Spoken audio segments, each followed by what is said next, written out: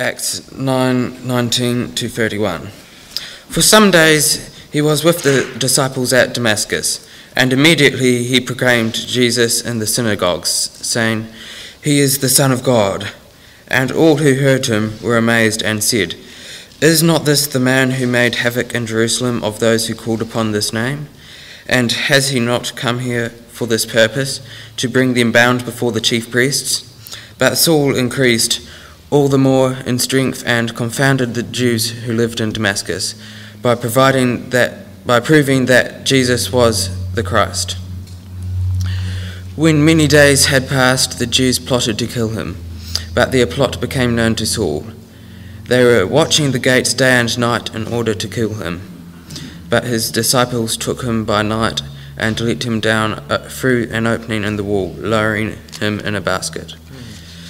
And when he had come to Jerusalem, he attempted to join the disciples, and they were all afraid of him, for they did not believe that he was a disciple. But Barnabas took him and brought him to the apostles and declared to them how on the road he had seen the Lord, who spoke to him, and how at Damascus he had preached boldly in the name of Jesus. So he went in and out among them at Jerusalem, preaching boldly in the name of the Lord. And he spoke and disputed against the Hellenists, but they were seeking to kill him. And when the brothers learned this, they sent him down to Caesarea and sent him off to Tarsus. So the church all throughout Judea and Galilee and Samaria had peace, and was being built up, and walking in the fear of the Lord, and in the comfort of the Holy Spirit it multiplied. Amen. Lord, it is such a pleasure to be together to give you the thanks. And we all give you thanks because of your Son, Jesus Christ, who you sent to the cross of Calvary to bear the weight of our sins. And there, as you unleashed your wrath on him, you were appeased for the judgment of our sin. And we say thank you. And now, Lord, we commit Hamish to you as he opens your word. Calm any nerves that he may have. Just give him a free-flowing thoughts, and give him the assurance that he stands before a congregation that wants to listen to him as he speaks your word, we ask in Jesus' name. Amen. Okay. Thanks, Hamish. Thank you, Lincoln. So as always, it's a privilege to be able to learn from the Word of God with you today. And this morning we are looking at Acts 9:19 to 31, which tells us what happened in Paul's life after he had met the risen Lord. And we skipped the first part of chapter 9 last week, but I'm sure you're familiar with what happened there. In the beginning of chapter 9, the young man Saul was zealously committed to the ways of his forefathers, as he saw them to be. For him this meant climbing to prominence among the Pharisees and showing his zeal by aggressively persecuting the church. But then one day along the road to Damascus, he was suddenly confronted by this Jesus of Nazareth, whose name and whose followers he was trying to eradicate from among the Jews. At first Saul couldn't comprehend who was speaking to him from the bright light that was shining down on him. "Who are you, Lord?" he said. "I am Jesus, whom you are persecuting." The Lord Jesus, the Son of God, broke into the natural world and confronted Saul with his existence. It turned out that these people who were following the way of Jesus were right after all. Jesus is alive, and he is the all-powerful Son of God. Saul was left blind after this experience. He was led by the hand into Damascus in verse 8. Ananias was sent by the Lord to restore Saul's sight. Saul was filled with the Spirit of God. His sight was restored, and then he was baptized as a believer in Jesus. And it looked like he was so shocked by what had happened to him that he didn't eat for 3 days. His world had been turned upside down. He thought he had been fighting for the God of his fathers, but it turned out the whole time he had been fighting against him. This new group, these Nazarenes, these followers of the way, they wouldn't come to be called Christians until later. These people turned out to be telling the truth. It was real, and Saul now believed it. In verse 19, he had something to eat and he was strengthened. He began to recover from the initial trauma and started to mentally assimilate what had happened to him and what this was going to mean for his life. So we're just now going to run through the chronology of this part of Saul's life, and I'll make some comments as we go. At the beginning of today's verses, Saul spent a few days with the disciples in Damascus, verse 19. These are the people that he had come to Jerusalem to find, so that he could drag them back to Jerusalem, come to Damascus to find, so he could drag them back to Jerusalem in chains for punishment. But now he has been humbled and seriously corrected, and now he is spending time with them as one of them. Saul seems to have been quite a driven, motivated sort of a character, and now he has seen who Jesus is, and he's been filled with this Holy Spirit of God, and now he has a driving need to tell everyone the truth of what he has just experienced. So immediately Saul proclaimed Jesus in the synagogues in Damascus, saying, "He is the Son of God," verse 20.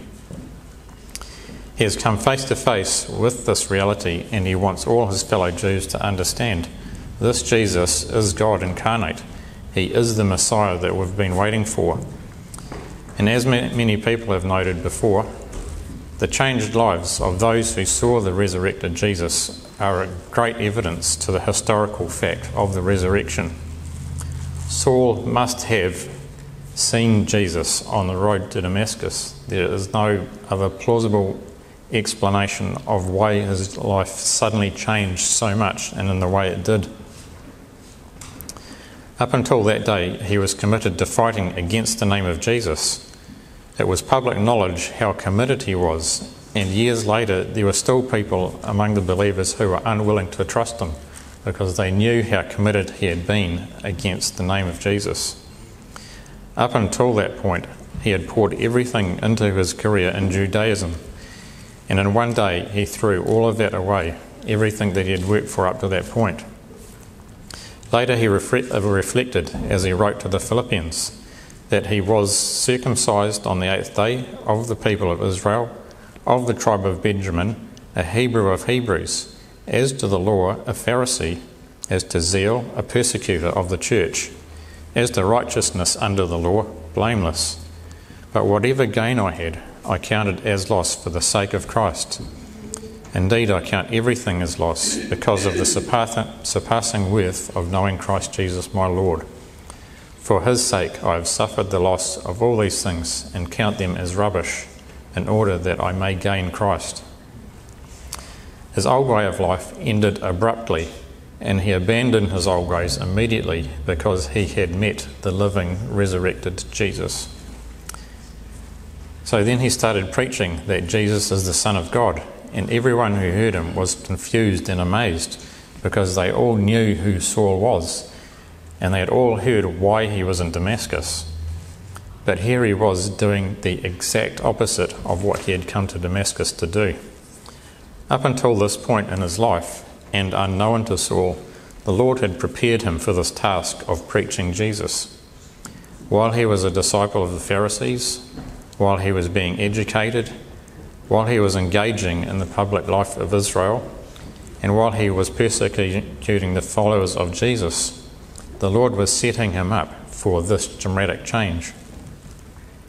Paul tells the Galatians that the Lord had set him apart before he was born. And if you're a believer in the risen Lord here today, you were also set apart before you were born. You are one of those whose name was written in the book of life before the foundation of the world. Revelation 17:8. The Lord also had a special task for Saul. The Lord told Ananias back in verse 15 of chapter 9 that Saul is a chosen instrument of mine to carry my name before the Gentiles and kings and the children of Israel.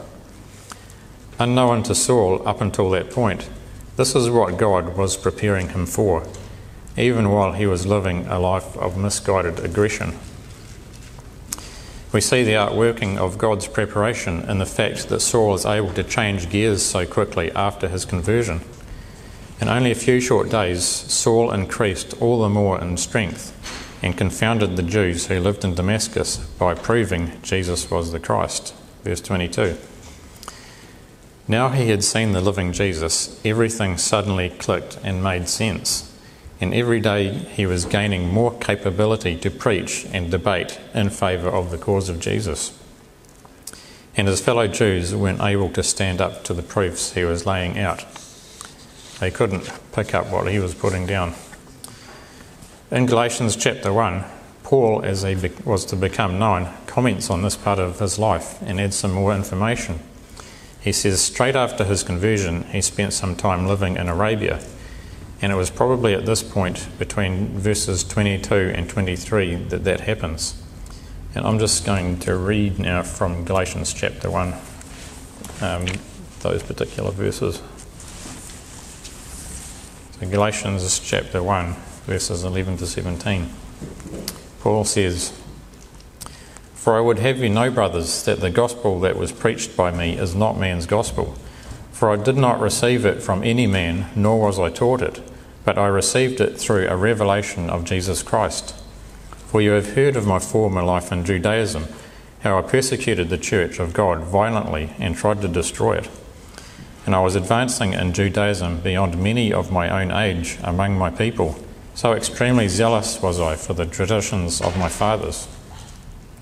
But when he who had set me apart before I was born, and who called me by his grace, was pleased to reveal his Son to me, in order that I may preach him among the Gentiles, I did not immediately consult with anyone, nor did I go up to Jerusalem to those who were apostles before me. But I went away to Arabia and returned again to Damascus." So Saul, after his conversion, went to Arabia, and that's not the modern Saudi Arabia that we think of. The place that they referred to as Arabia in that time was the arid desert region that was to the east of Israel. So it goes from modern Syria down through modern Jordan, that arid area of desert there. So Paul was living somewhere in that arid area for a certain time. In verse 12, he told us that he did not receive the gospel from any man, nor was he taught it, but that he received it through a revelation of Jesus Christ. It could be that while he was away living in this arid country, that he received a fuller teaching of the gospel directly from the Lord, beyond the initial revelation of Jesus that he had experienced on the road to Damascus. Some people would like us to believe that Saul lived like a medieval monk in the desert when he was in Arabia. But in Colossians chapter 2, he is critical of that kind of asceticism. So I don't imagine he was living as an unwashed hermit in a cave, eating nothing but lentils and wearing clothes made out of sandpaper. I don't think so. After this time in Arabia, he went back to live in Damascus. After many days had passed, the Jews there ended up totally hating him. Acts 9:23. Obviously, he kept on proclaiming Jesus, and they couldn't defeat him in open debate, so they decided they were just going to simply kill him, to get rid of him. And Matthew Henry makes an interesting comment on this verse. He says, "It is a bad cause that has recourse to persecution for its last argument." It is a bad cause that has recourse to persecution for its last argument. In other words, you can tell a bad ideology because the final argument they are left with is persecution. Its adherents struggle to make a rational, reasoned defence. In the end, they just turn to abuse without bothering to give logical justification for what they're doing. And as we see Western civilization decaying around us, I think the church is probably going to experience more and more of this. I think we're coming into an age where reasoning is giving way to unqualified dogmatism, and people who are opposed to Jesus are becoming less willing to rationally engage with believers on a public level and give a reasoned defence. and they're coming to a point where they just want us to shut up, and eventually it may come to a point where it's shut up or else. But all of that is in the hands of the Lord. So Saul somehow found out that the Jews had a plan to kill him, verse 24. Damascus was a walled city, and they had people on the gates of the city waiting to give the alert if Saul tried to get out of town. In the night his disciples, the people he had been teaching, let him down through an opening in the wall, lowering him in a basket, which sounds quite dodgy, but is probably a better option than trying to exit through a gate, because the gates were being watched. Then he found himself in the open countryside on the road south to Jerusalem in the middle of the night, and that wasn't safe either. Cities had walls and gates not only for military purposes but also for general security. There were bad guys living in the open country who would violently rob travellers, like we see in the story of the Good Samaritan. You may remember in 2 Corinthians chapter 11, Paul lists the physical dangers that he had faced as an apostle of Jesus. Here's a few of them. Dangers from robbers, dangers from my own people, danger in the city, danger in the wilderness. And in this instance that we read about in Acts chapter 9, he had all of those particular dangers in the space of a few days. His new life that he had embarked on was often going to be physically dangerous for him, but he was prepared to face that because he had met the risen Jesus. In verse 26, Paul makes it to Jerusalem, and he naturally wanted to join up with the other believers when he got there. But the believers there were scared of him. Everyone knew what he had done to the church in the past, and they didn't trust him. But the Lord brought Barnabas into Saul's life at this point. God put the right person in the right place at the right time. We know Barnabas was an encourager. He was a good man. We know from his later involvement in the life of Mark, he was prepared to give someone a chance to prove themselves, and also a second chance to prove themselves. The church was scared of Saul, but Barnabas brings his new friend Saul to the apostles and tells them about how he had seen Jesus and the Lord had spoken to him, and how at Damascus he had boldly preached in the name of Jesus. This guy Saul is okay. He's one of us now. So Saul lived among the apostles for a while at this point, and he preached boldly in the name of Jesus in Jerusalem also, verse 28. He had seen the risen Jesus, and he wanted everyone to know the truth of that. And the same pattern developed here in Jerusalem. He publicly debated the Hellenists, that is, the Greek-speaking Jews, and the final argument the Hellenists would bring against him was going to be murdering him. They couldn't prove him wrong, and they couldn't shut him up. The religious tradition they had been methodically emptied of its godliness and its ability to rightly educate the conscience. And so looking for a way to kill Saul was an acceptable solution for them. When the brothers learned of this, they brought him down to Caesarea and sent him off to Tarsus, verse 30. So these people who he had once tried to exterminate are now his brothers in the family of God, and they are caring for his welfare and saving his life. It's interesting how God brings unexpected changes into our lives. At this point, I'm going to cut back to Galatians chapter 1, verses 18 and 19. Paul writes, "After 3 years I went up to Jerusalem to visit Cephas and remained with him 15 days. But I saw none of the other apostles except James, the Lord's brother." So in these verses here, he may be referring to this trip we're reading trip to Jerusalem we read of in Acts chapter 9, or it may be another trip to Jerusalem. But whichever it was, we know that 3 years after his conversion, Saul went up to Jerusalem and spent 15 days with Peter. And the Greek implies that Saul is hanging out with Peter in order to get him to know him better. So after this, in Galatians 1:21, After this, Galatians 1:21 tells us that Saul went back to the provinces of Syria and Cilicia, which includes Tarsus, the capital city of Cilicia, which was Saul's hometown. And Luke is just about to go back and pick up on Peter's story in Acts 9:32. And the next Luke is going to mention Saul is in Acts chapter 11, when Barnabas goes to find Saul. And at that point, Barnabas finds Saul still living in Tarsus.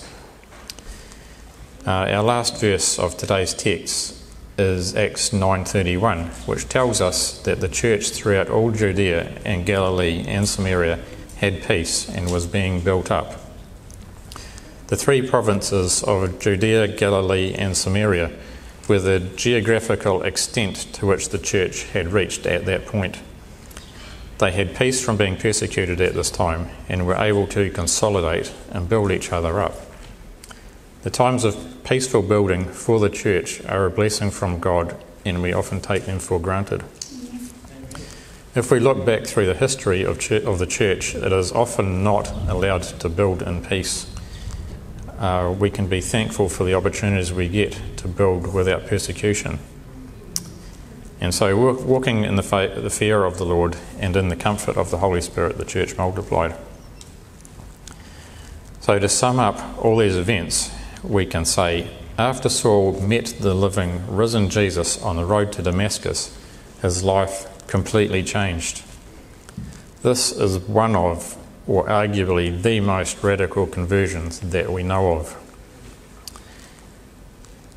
Here was a man who was committed to persecuting the church. He was philosophically and religiously ardent about destroying the church, and he didn't just talk about doing it, he was spending his time actually getting people physically dragged away. What he then experienced on the road to Damascus forced him within a small number of days to change the entire course of his life 180 degrees. He was now suddenly publicly arguing in convincing fashion that Jesus was the Christ. If you meet the risen Jesus, he will change you.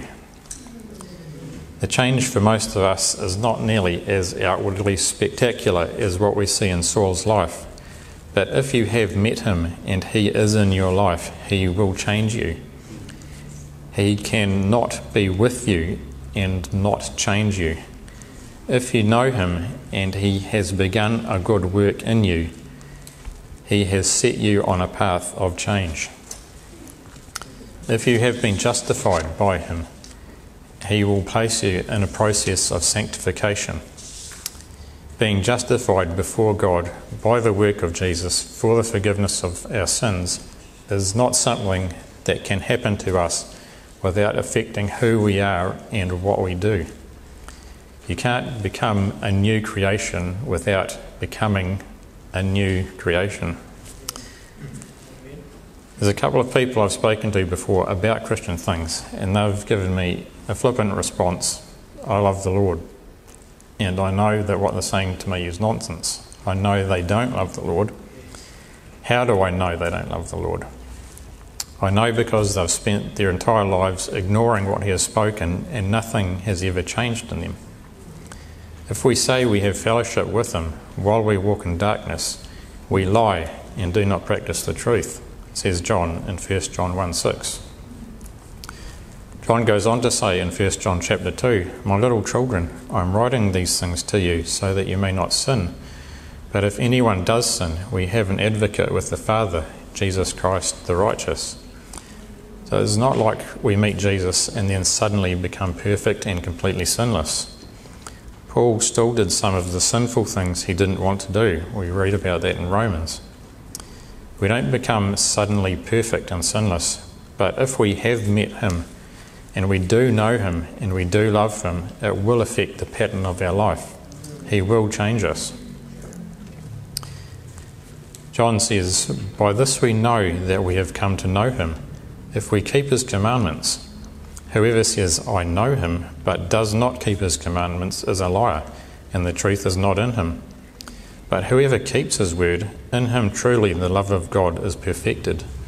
By this we may know that we are in him. Whoever says he abides in him ought to walk in the same way in which he walked.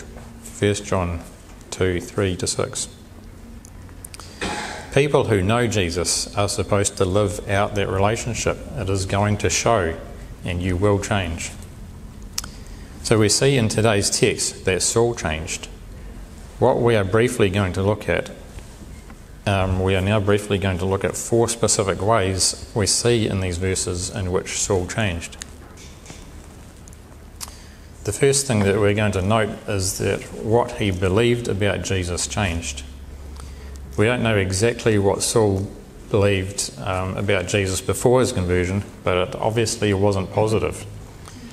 Back in chapter 5, we see the Rabbi Gamaliel putting the followers of Jesus in the same category as a guy named Theudas, who had claimed to be somebody and led a revolt, and also a guy named Judas the Galilean, who was a revolutionary and the founder of the Zealots. Gamaliel was putting Jesus and his followers in the same box as these revolutionaries and insurrectionists. And that's the angle the Jews took with Pontius Pilate when they were trying to get Jesus crucified. You need to execute this man because he is claiming to be the king of the Jews. And I think Saul probably thought along similar lines. Jesus was just another one of these radicals, and we don't want his adherents disturbing the peace. But then Saul actually met Jesus. What Saul believed about Jesus changed completely after he met him. We find him standing up in the synagogues of Damascus proclaiming he is the Son of God. Jesus wasn't just a progressive rabbi with a political agenda who is now dead. He is God. A terrifying, holy, glorious light flashed from heaven, and I fell to the ground, and Jesus, who is Lord, spoke to me from heaven. He is God. And Saul now believed that Jesus is the promised Messiah. He confounded the Jews living in Damascus by proving that Jesus is the Christ, and probably he was using the Old Testament to do that. For many of us, when we meet Jesus, the things we believe about him change a great deal. We formerly believed the lies of the devil, or we believed the lies of false teachers or false religions, or we just went along with what the world said. But now God has given us an understanding of who Jesus is. He is who he claimed to be. What the Bible records about him is historical reality.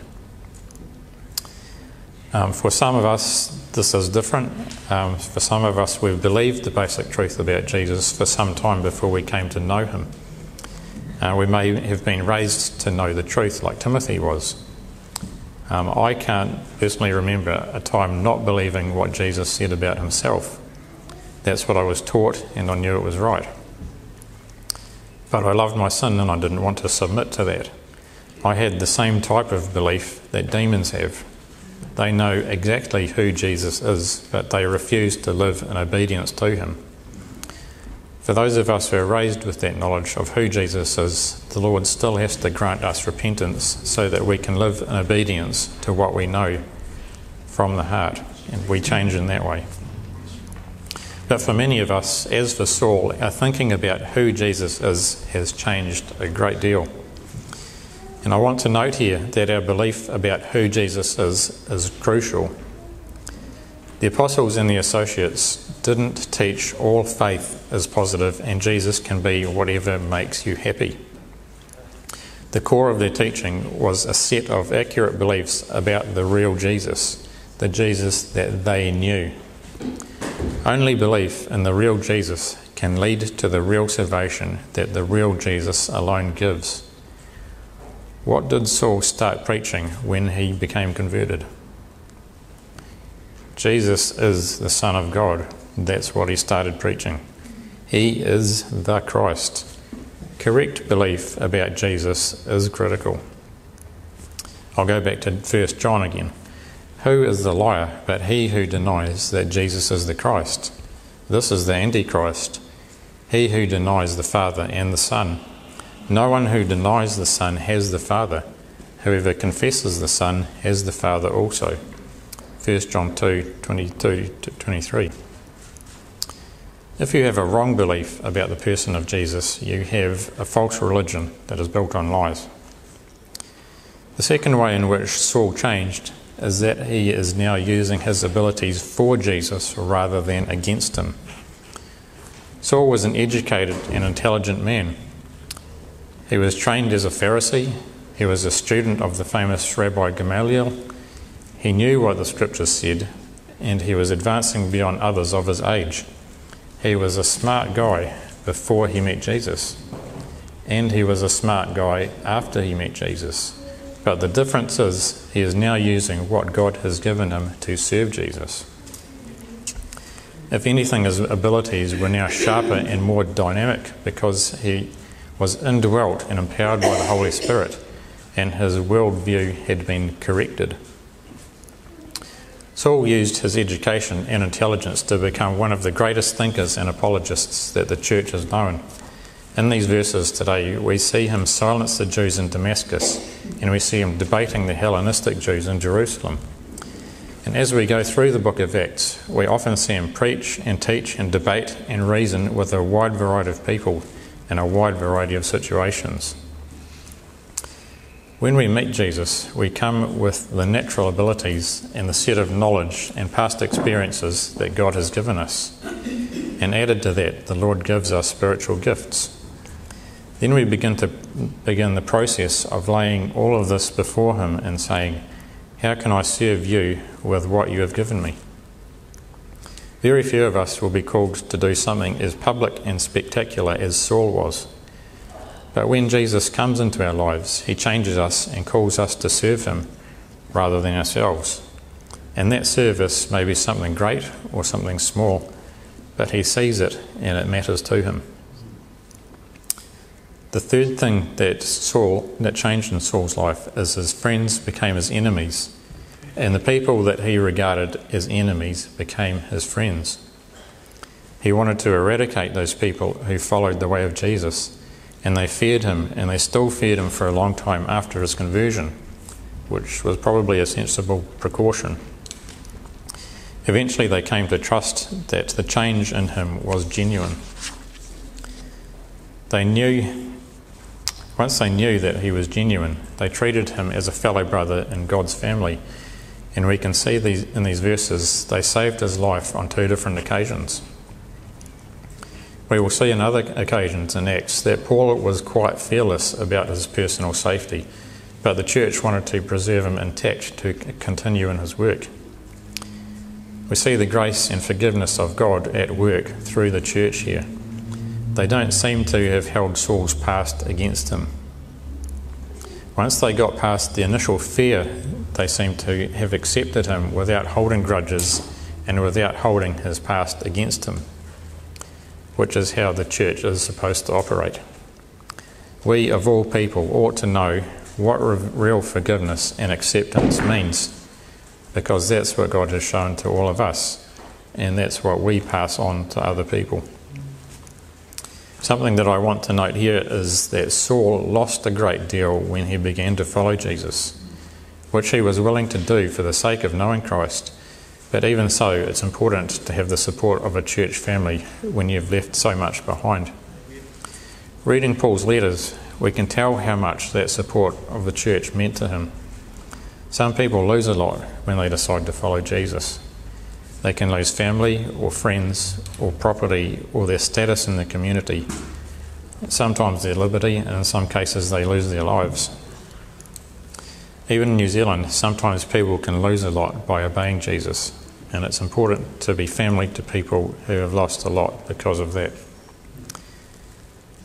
So the people Saul regarded as his enemies became his friends. And at the same time, the people Saul once saw as his friends became his enemies. He wasn't going out of his way to make enemies. He was just publicly making a good case for Jesus the Messiah, and the Jews ended up hating him for doing that. And I recently read a story about a Jewish man who had come to believe in Jesus, and his fellow Jews told him that he was no longer a Jew. Like Saul, he was rejected by his people for the sake of Jesus. All of us in some way have had an experience of being alienated from someone because we love Jesus. Why does that happen? Why do people turn away from us like that? John says in John chapter 3, "Whoever believes in me," Jesus, "is not condemned, but whoever does not believe is condemned already, because he has not believed in the only Son of God. And this is the judgment. The light has come into the world, and the people loved the darkness rather than the light, because their works were evil. For everyone who does wicked things hates the light and does not come into the light, lest his works should be exposed. But whoever does what is true comes into the light, so that it may be clearly seen that his works have been carried out in God." When we come to the light and walk in the light, and what we do is clearly seen to be carried out in God, those who are still in darkness don't like that. If someone loves the darkness, then they are going to be repelled by me if I show forth light. This is what is happening to Saul here. He has come into the light and is setting forth the illuminating truth of Jesus, and those who are still in darkness are hating this because their works are evil. The fourth way that we see Saul's life change is that he now has a different purpose in life. Before Saul met Jesus, he was a driven individual.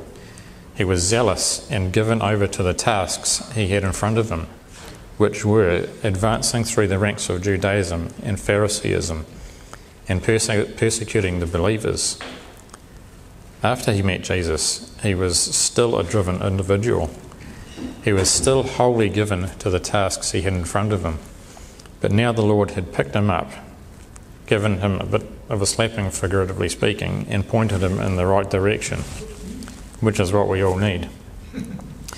Back in verse 15, the Lord told Ananias that Saul is a chosen instrument of mine to carry my name before the Gentiles and the kings and the children of Israel. Of course, his life changed in a way that God had foreordained. The course of his life changed in a way that God had foreordained. But Saul could never have guessed beforehand the way in which his life was going to change. The idea of travelling around preaching to Gentiles would have seemed ridiculous and offensive to the point of blasphemy to his former self. In chapter 22 of Acts, Paul tells a crowd in Jerusalem that the Lord had sent him to the Gentiles. And if a Roman guard hadn't been there on the spot at that time, the crowd would have killed him right then. That's exactly the same way Saul himself used to think. But now his life is unexpectedly different. When we meet Jesus, he gives us a different purpose in life. And finally, I'm going to ask, how was it that Saul changed? How did he change? What made that change happen? Did education change him? Some people think that education will cure all the ills of modern society. Was Saul saved by his education? No. Education is good when we use it correctly, but his education wasn't what led him to renewing truth. Did hard work and zeal and dedication bring about the vital change in Saul's life? No. All that dedicated energy he had in his previous life was being poured into the wrong things. All that dedication and hard work wasn't the thing that had changed him. Did religion change Saul? No. Religion did not change Saul. Saul had plenty of religion. He had religion up to his eyeballs, but it was a hollow, godless religion. It was the religion of man without the living truth in it. That kind of religion has no power to change our hearts. So what made him change so suddenly and so profoundly? The thing that made him change was he met the risen, living Jesus. He became a different person through the power of the living Son of God. He was on a path of destruction. He was destructive to other people, and although he didn't realise it at the time, he was on a path that would ultimately be self-destructive and would lead to the judgment of God. But the power of God changed him. We are all by nature sinful and broken and living in rebellion against God, and we can't make ourselves something new. Education won't do that. Hard work won't do that. Man-made religion won't do that. We have this treasure in earthen vessels to show that the surpassing power belongs to God and not to us. Only God, through Jesus Christ, has the power to make us new. He is the all-powerful Creator, and only He has the power to recreate us. Truly, truly, I say to you, unless one is born again, he cannot see the kingdom of God. Only God can renew our souls like that. All of us are dependent on the power of God to save us and transform us. In Galatians chapter 1, Paul concludes this period of his life by saying that the churches of Judea heard that he who used to persecute us is now preaching the faith he once tried to destroy, and they glorified God because of me. Those churches rightly glorified God for the changed life of Saul, because the glory and honour belongs to God for changing us and giving us new lives. Amen. Lord, I thank you that you have the power to change us. Thank you that the power of change is in you. Thank you that you renew us and give us new lives in you. Thank you for the work you have done in us. Amen.